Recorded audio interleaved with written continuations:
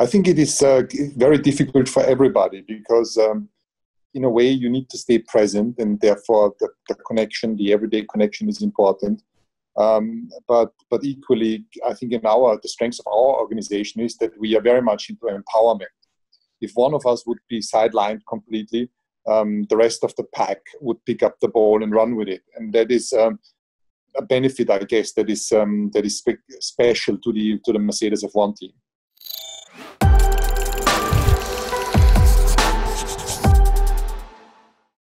Toto, it's good to see you. And I really mean see you, because I think at the moment it's really reassuring to stay connected with people, to actually see people on screens, even though it's virtually. Yeah, I think it helps a lot. This is the benefit of technology. We're talking a lot about the downside of being permanently online and on social media. But in these days where everybody has to be self-isolated, the possibility of FaceTiming or video conferencing indeed helps. Of course, at a time like this, as a leader, you would normally bring your team together to reassure them, to make sure that everyone was feeling supported. But of course, that's something you just absolutely cannot do at the moment. How are you managing that on a practical level to lead the team? I think it is very difficult for everybody because in a way you need to stay present, and therefore the connection, the everyday connection is important.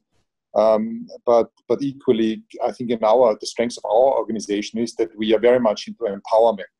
If one of us would be sidelined completely, the rest of the pack would pick up the ball and run with it. And that is a benefit, I guess, that is special to the Mercedes F1 team. I'm going to come back to that theme of empowerment a little bit later on, but just about the here and the now, what are you focusing on at the moment, and what have you been focusing on over the last few weeks? The most important now is the health and well-being of all of us, our families and our friends and our colleagues in the team and in Daimler.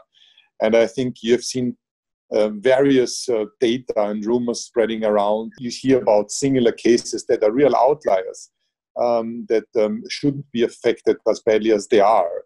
And add to the equation the various strategies of the governments. Austria, my home country, adopting a very early lockdown policy, and 3 weeks later the virus is on its way down, and the government is thinking about slowly reopening the normal life. And then you see Sweden has adopted a totally different strategy. Everything remained basically as before, adding the component of social distancing, and others have been in total lockdown. So we are really fighting an unknown enemy here, and therefore Formula One is an entertainment platform and a sport, and we're all missing it. But I think we have to contribute to what everybody's doing to help to reduce the cases and get ourselves, all of us, out of this terrible phase. Absolutely. I'd like to go back now to the time you became team principal at the team. And I want to ask you about how you approached that. Did you know what type of leader you were going to be? No, not really. My background is in finance, and the organization that I run was 27 individuals, investment individuals. And the daily management was actually done by somebody else. And when I launched myself into Williams, I started as a non-executive director. And when the CEO decided to call it a day, I was suddenly in an operational position. And that worked pretty well in 2012. And then one door opened and the next door opened. And Mercedes asked me whether I was prepared to step in a managing role and becoming their joint venture partner, which sounded very exciting at the time. And here we go, 8 years later, or in our 8th year. I've been managing this company to the best of my ability. I hope I can still contribute. We've won six championships, and that is a pretty good record. A lot of people, when they're sort of navigating the style of leadership that they want to have, draw on experiences from past careers, past jobs. What experience did you draw on? And that can be sort of, if your old boss was very strict, you want to have a much more laissez-faire attitude.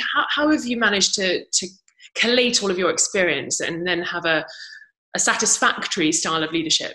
I never had a boss in my life because I started very early with my own business. But I read a lot, and whilst watching from the sidelines at Williams and at HWA, the team that runs the DTM cars, I was able to follow different management styles, and they went from really micromanagement, being into every detail, and then the non-empowerment of individuals, to on the very other side, letting almost not having any leash and letting everybody go in all kinds of directions. And from that on, I developed my own way of tackling it. And I believe it's all about hiring and developing the right individuals, forming a culture and a team spirit around them, and then defining the core objective. And once that is defined, we leave it to each other in our respective fields to deliver on the core objective. And that is something that you can't simply put on a PowerPoint, but it takes many years to actually live it. And we've been so far doing quite well. You've spoken in the past about having that objective, having the passion, which you obviously have for the job. I'm sure you wouldn't have stayed in it for as long as you did have as if you didn't. But also the key element being purpose. How do you establish that purpose? And what does that word really mean to you? For me, purpose is the single most important driver in your life. I read a nice comment somewhere that defined happiness, and it is 3 pillars. It's somebody to love, something to do, and something to dream of. And I think purpose is very much the combination of the letter 2. You need to enjoy what you do, and you need to have a dream that you want to fulfill. There needs to be a target that is almost visible in form of a blueprint of yourself, in front of yourself, that you want to achieve. And these targets may vary from person to person, but it's very important to define these targets and then just try to achieve them. And that gives me purpose. I heard a wonderful story about when you started at the team. You brought everyone together for a team briefing, and at the end, someone turned to you and said, "Nice words, let's see if it happens." I can imagine you're faced with people being skeptical at all points of your job. How do you deal with that? How do you convince them to follow your thought process, your intent, and your objective? You can only lead by example. That first town hall that I did was remarkable, because when everybody left the room, there was one guy from the machine shop floor that was there for a long time. And my last words were, "Trust me, Daimler is behind this, and I'm going to stay in here for many years, and this team is going to return to where it should be. The Mercedes Formula One works team should be fighting at the forefront of the grid." And he passed by me as one of the last leaving the room and said, "Nice words, we've heard them many times." And I realized you can only actually live by your own standard and by your own objectives every single day. And then slowly but surely, this will cascade down in the organization, and everybody's going to follow your lead and the lead of my colleagues that are the heads of departments or that are the layers through the company. Every single layer is important to align to this core objective. 2 key words that you've mentioned there, most recently being trust. And then when we started speaking, you spoke about empowerment. And those 2 are so important, I would imagine, when you're running a big team and a big company. You have to let people go and continue running the business, perhaps when you aren't physically there at a time like this, and of course when you're traveling the world. How do those 2 work symbiotically, the trust and the empowerment? It works very well with us, and I've seen on occasions where some of us were traveling a lot, some of us were ill or busy with other topics, be it privately, personal topics, or stuck in a project. And we were always able to continue to make the ball run.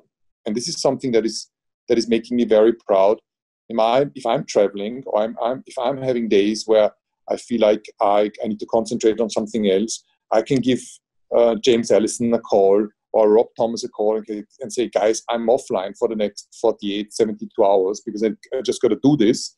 And I know that with a brief about the objectives of topics that are outstanding, they will do as good as a job as I do, even in my field. And that is a very reassuring and comfortable feeling. You often talk about the no blame culture that you have and the we win and we lose together sort of quote and slogan that you live by. How do you let that play out day to day, the no blame culture? Because that's quite a tricky one to keep engendered in a team. It's a very tricky one because it's easy to comprehend on a rational level, but the human mind is structured in a way that when something happens, when a problem comes up in a race or a part fails, the human nature will always be it's your fault, because that allows me to release pressure. And that understanding that is an important first step, that it's just a pressure release valve for yourself. So what I'm trying to do is to calm myself down, be emotional, but not overexcited about the situation. And I think we all know each other really well. And the guys that are part of the racing team, they know that I will have good moments and bad moments. But it's important to recalibrate yourself, recondition yourself, and then say, okay, what has actually gone wrong? And only if you are calm, reflected, but also emotional leader, people will be able to come out of their, let's say, hiding spaces and say, I think we should have done that better, or this better. And only, I think this is a very important ingredient to make the team progress, to uncover every problem that has come up and not blame the person. So where does ego sit within leadership? Because you need to be a strong person to lead a team, but does that allow for an ego to appear? Oh, that's a very difficult question, because I think ego can be a very strong driver, but only to a certain limit. I've seen big egos fail. Most of the big egos that were not able to self-reflect failed because they believed they were the real deal, be it in Formula One or somewhere else. I believe in somehow personal skepticism. We all suffer a little bit from the imposter syndrome. Are we really contributing what other people think we are? And I think that keeps you grounded. You question yourself all the time. And therefore, keeping the ego in control is very important. Formula One is not the most important topic in the world. There's things that are just overwhelming, like the coronavirus at the moment. And when you look at our little microcosmos, some in that circus think that Formula One is the most important. But you have to acknowledge that maybe it's the most important for them. Maybe there's nothing else that really interests them, and that's why their universe circles around Formula One. But it doesn't give you the necessary detachment of the sport, and I think that's important. Do you think anyone can be a leader? I think anyone who feels comfortable in taking responsibility and feeling accountable for things can be a leader.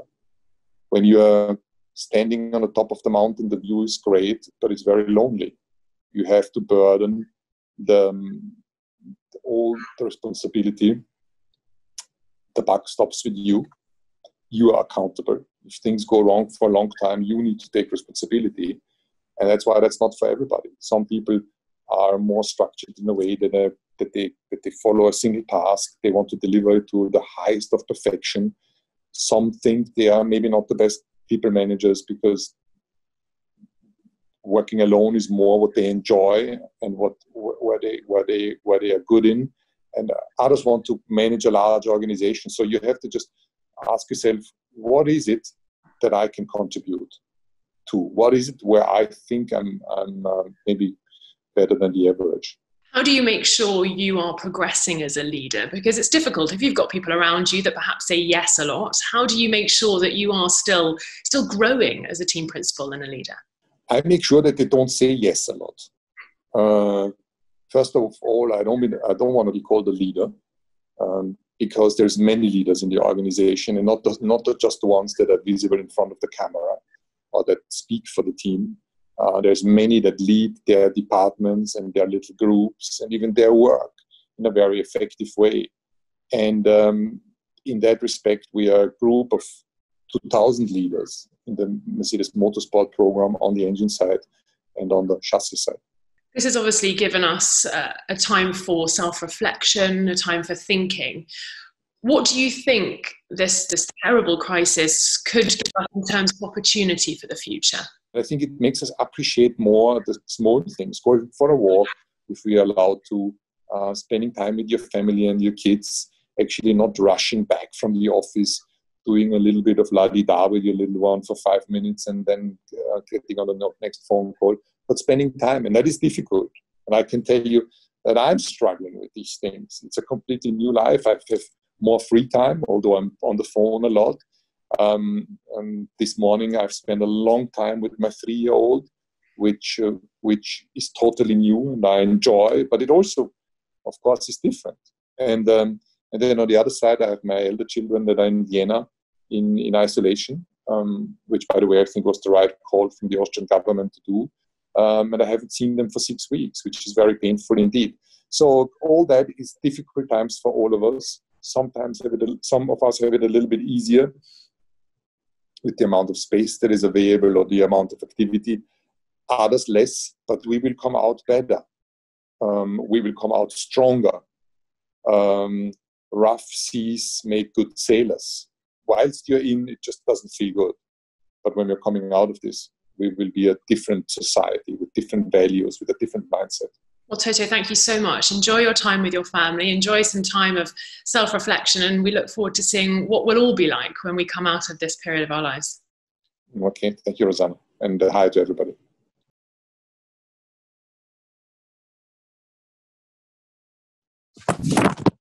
You fell over. Yeah, don't worry. We'll go again.